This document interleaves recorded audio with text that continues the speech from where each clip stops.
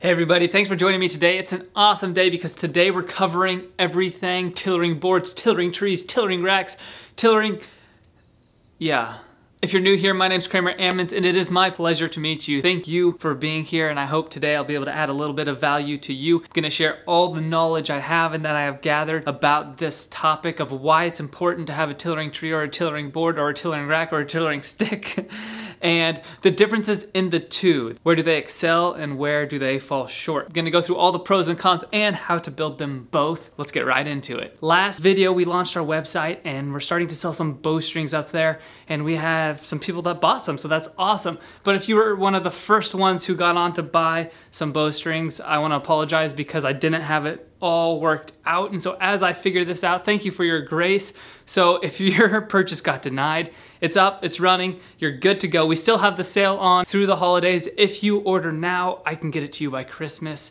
So you're gonna wanna order as soon as possible. But I thank you for all your support. It humbles me, and it's awesome that you're here. I really do appreciate it. As I'm editing this video, I realized I forgot to tell you the features of the bowstring so you can know if this bowstring's for you. So the first thing is I sell a tillering bowstring. So if you make any bows at all, that bowstring is gonna be for you. Secondly, right now I only offer one type of material as a bowstring because I'm in the process of testing like 5 or 6 other types and different hybrids to see which ones actually perform the best.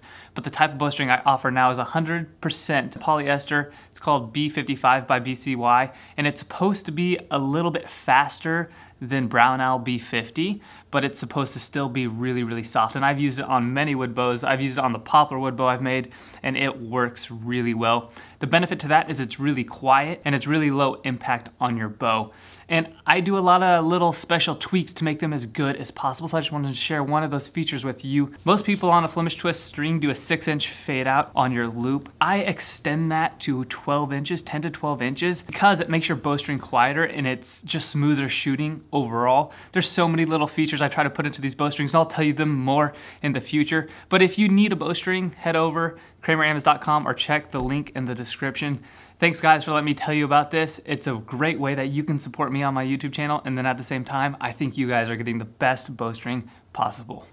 Everybody seems to call these things differently, but for the purposes of this video, I'm gonna be calling this a tillering stick, and we're gonna be calling the pulley system that we're gonna make a tillering tree. I have always used a tillering stick, but I've never really used a tillering board. The reason is I've been so portable. I've moved like 5 times in the past 4 years, and I've never actually taken the time to set up a whole tillering board. I could have made one that is portable, but I just never took the time to do it. But today we're gonna do that. And we're gonna refurbish and refinish this one to make it nicer, more functional, and more realistic so that we can have better results when we're tillering our bows. So first we're gonna start off with this tillering stick or tillering board, and we are going to refurbish it. We've got a couple problems with it to this point. One, I didn't put notches in here. I actually made this about 10 years ago. I used a handsaw to try to cut some of this out. Of course, this is just from an old pallet I found, but we can make this a lot nicer. You know our motto around here, if you make it nice, you'll take care of it.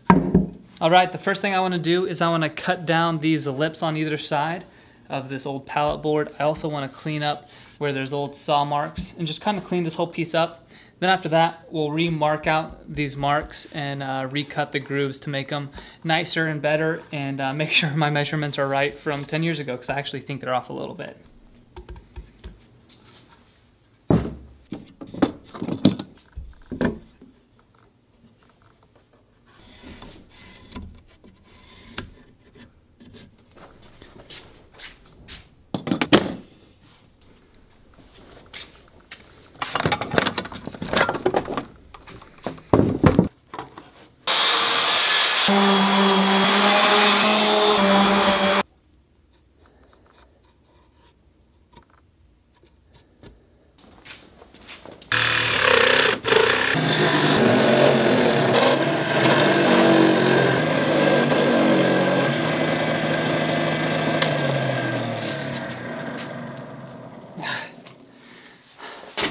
I think this came from an oak pallet, and after sanding it, it looks really good. I was gonna paint it, but I think I'm just gonna put a finish on it and let it be pretty. A pro to this is that it's gonna hold the bow statically. So you pull it down to where the notch is that you want it to hold at, and you can step back and it holds the limb static so you can mark it. That's also a con, because if the limbs are being stressed at the same distance for a long period of time, it's kind of like you're drawing a bow back all the way and just holding it there, which can put undue stress on the limbs. Especially when you're tillering it and you're looking at it and marking it, if it's bent at 28-inch draw length for 15-20 seconds, that's unnecessary stress for any kind of bow, especially if you're making a bow that is a wooden bow. That can lead to bow failure if you leave it up there too long. So that's a negative, but the positive is that if you have it up there, you can walk up to it, you can mark it, it's really static and easy to look at. We got the top cut in. I thinned out the side where all the notches were, so I'll recut the notches. The notches, where do you cut the notches? You've got to measure the draw length, and draw length for most people is measured from the back of a bow.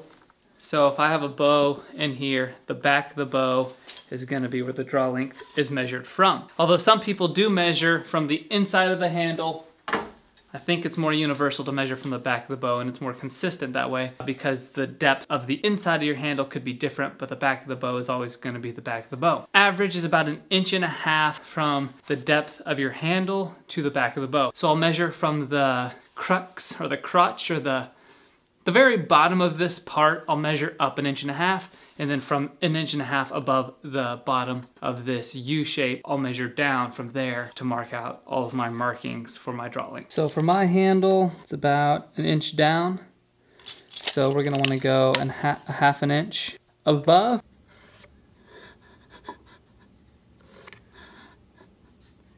I'll start at 6 inches and work my way down from there. I don't need any notches above that. Another pro to the tillering stick or the tillering board is that it's really portable. It's just this one thing, and you can put it in a vise. You can even just set it down on a table or something and draw it, pick it up and look at it. So if you have a small space or you're gonna go somewhere and build a bow, it's really portable, really easy to make also out of just one board. Okay, so we've got all of our marks marked out, and I'm gonna take this over to my chop saw. I'm gonna set a depth stop on it so I can just cut. Maybe the width of 2 saw blades will be enough for notches in each one of these.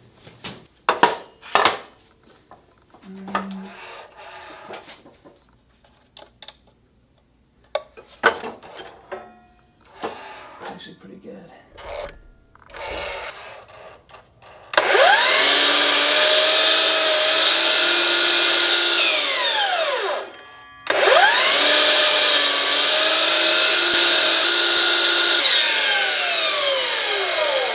Hey, so the battery died on my saw, so I'm gonna pause on this, let that charge. As we do that, let's get started on the tillering tree. So for the tillering tree, I have a scrap piece of wood right here. It's a 2x8. I want a 2x6, so I'm gonna rip this down so that we can have a 2x6. And it's gonna be, finished length is gonna be 48 inches, which we are already at, so I just need to rip it down. All right. 5.5, make it an actual 2x6.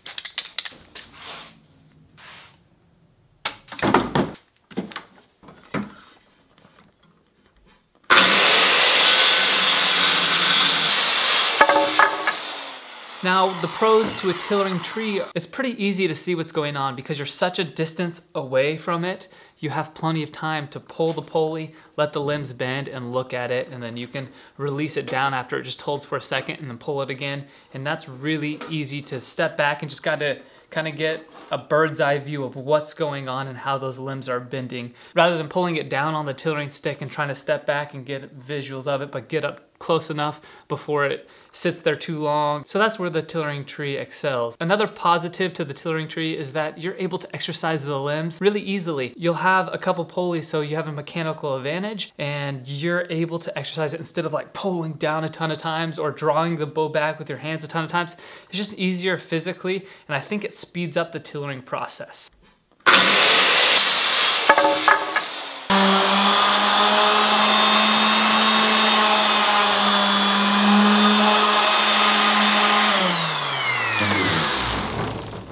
Okay, so on this one, we want to cut a notch out of the middle here, a 2-inch notch. Find the center 2 3/4, and from there, you can go 1 inch on either side of that.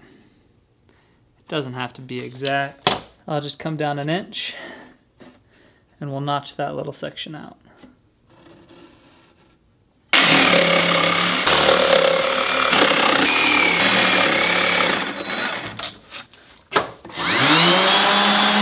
I found a kitchen scale, much cheaper than it would be to buy an actual bowyer scale. This one goes up to 110 pounds, so I'm hoping this one will work well. We've got a couple pulleys. So as far as the location of the pulley, I've got a wall and ceiling mount pulley here. I'm gonna come an inch up off the bottom, but left and right, where does it go? That actually depends on how you lay out your bows, and it also depends on how you shoot, if you shoot 3 under or split finger. It just so happens that the way I lay out my bows, and because I do shoot 3 under, it's gonna be in the very middle of my board. But if I were to shoot split finger, that's gonna move over just a little bit. The reason this matters is because your middle finger is where the most pressure is gonna be on the string when you draw back. And so for the most correct tiller, that's where you want your pulley to be pulling from. This is the most realistic setup. I'm gonna go ahead and put it in the middle, but not just randomly, but that's where it works out the best for me, so my tillering tree is as realistic as possible to how I actually am going to shoot the bow. Another positive to the tillering tree is that you can add a scale like this one to it as you're pulling it, and so as you're drawing it down, you can draw it to your intended draw weight, and then stop there. Opposed to on a tillering board, it's gonna be harder to judge the draw weight, and you could overstress the limbs easier without having a scale. And the cons to a tillering tree, there's 2 of them. One is just not portable, but if you have a stationary workshop, that's not a problem at all. The second negative to having a tillering tree is gonna be you can't hold the limbs in place and walk up to it and mark on the bow. That is, unless you build a mechanism to lock it while it's pulled down, which I may do. I've got a small piece of plywood here that's gonna go on the top to hold the bow in. I'm gonna pre-drill on this, and then what I can do is if the handle width is wider than 1.5 inches, I can just add another small piece of this plywood and shim it out. Or if it's smaller, I can add a piece of plywood behind it so that it can go smaller. I can adjust it every like 3/8 of an inch for the size of the bow so that it has a snug fit when I'm tillering. Liking it. Okay, I'm gonna take the pulley off, go spray paint this, and then we'll get back to the saw on the tillering stick.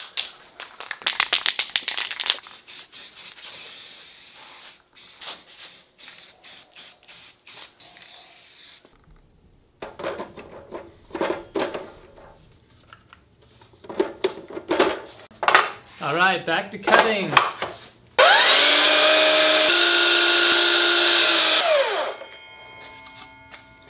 Boom, baby. Looks a lot better. Let's give this a little sand and then the finish. I should have painted outside. Goodness gracious. That's strong. Let's open the door. I'm gonna apply a finish. And you know, this isn't perfect, but it's gonna make me feel so much better using it like this, and it's more functional, which I really like to go for. But even on top of that, when something looks nice, it just makes you enjoy using it a lot more. At least it does for me. Oh!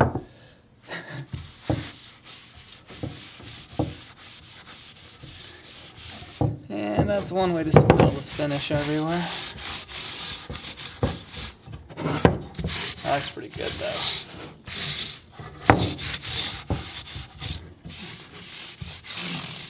I put the finish on and everything, and I forgot to do the inch marks in it, so I'll have to wait for that to dry. And we'll see if a Sharpie will stick on this finish, and if it doesn't, then we'll scrape it off and redo that, but that's minor. So let's go back over, grab the piece of wood that we just painted. We're gonna screw that. Actually, we'll wait on that pulley. We need to figure out how we're gonna mount this to the cinder block wall with some anchors. So we've got this wall right here that we're gonna mount the tillering tree onto. So we need to figure out where. 6 foot. Level up. Something else is that I want the bow at my eye level. I don't want to have to look up or down for it. Right here at that cinder block is where I put a mark, and that's where the top of the tillering tree is gonna go, so that it's easy for me to look straight at it so that I can see how the limbs are bending the best way possible. I'm gonna drill one hole into the cinder block wall. I can match that up with a screw through this 2x6, and then on my other pre-drilled holes, I can use a long masonry bit to go through the pre-drilled hole in the wood and go directly, still wet, and go directly into the cinder block wall so that I do not have to measure and try to mark the holes exactly. Let's do 6, because I do not want this to come undone.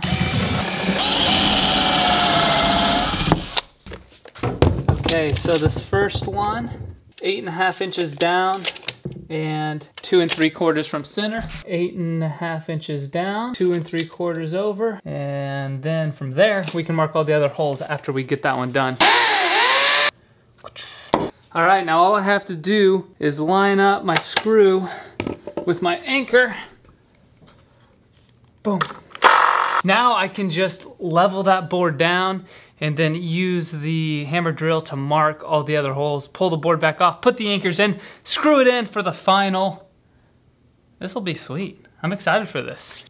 All right, we're level.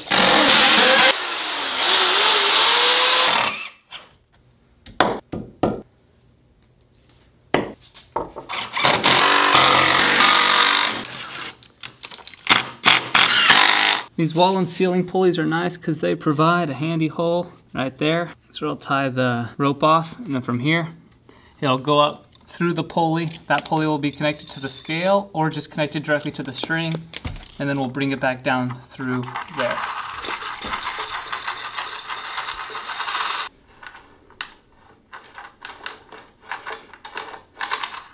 I can already see a problem I have as I draw the bow. The bow's touching the cinder block wall. So what I think I need to do is to get one of these thin pieces of plywood. I'm gonna put it on the back, and I'm gonna shim this out one length of plywood, and that should move that entire bow about 1/4 inch away from the wall. And I think that'll be enough clearance in this situation. Let's do it.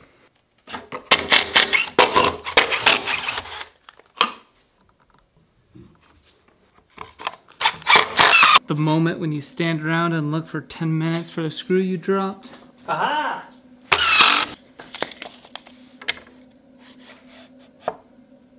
Haha, we got clearance. Oh yeah, that did it. If I make a skinnier bow, I've got more of these little pieces of plywood, I'll just shim it in, or I can shim it out further if I need to. Let's hook this up and draw it back.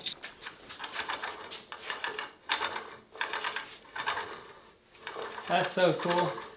Another tip, or another, I guess, really good thing about this sort of a method is that your pulley's gonna drift to the side of your strongest limb. And that's something the tillering stick can't do. But here, your pulley will always drift to the side of the strongest limb, especially as you exercise the limbs like this.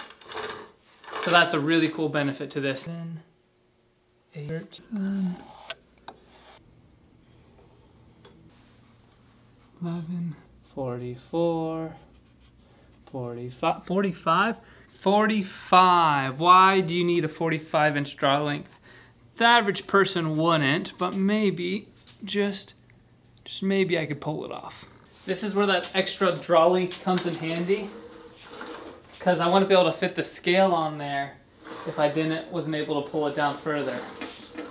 This is done, solid piece of wood. I like this a lot better. Our tillering stick is done and our tillering tree is done. And if you call this a tillering tree like I have before, well, I'm sorry. I'm happy that this turned out really well. I think it turned out really well. This is sweet. If you can swing that 30 bucks, go for it. I think it's worth it. This, I've made probably 30 bows with it. It works as well.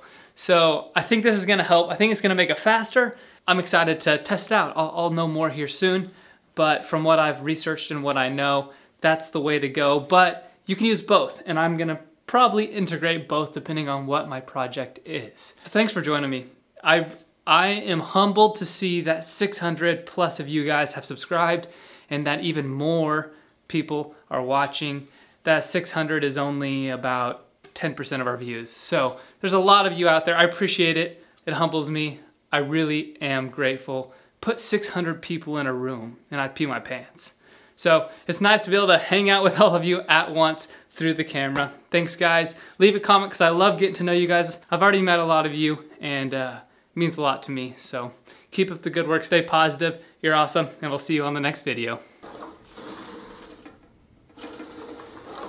Do you know how much easier that is to exercise the limbs? Here, this is what I used to do.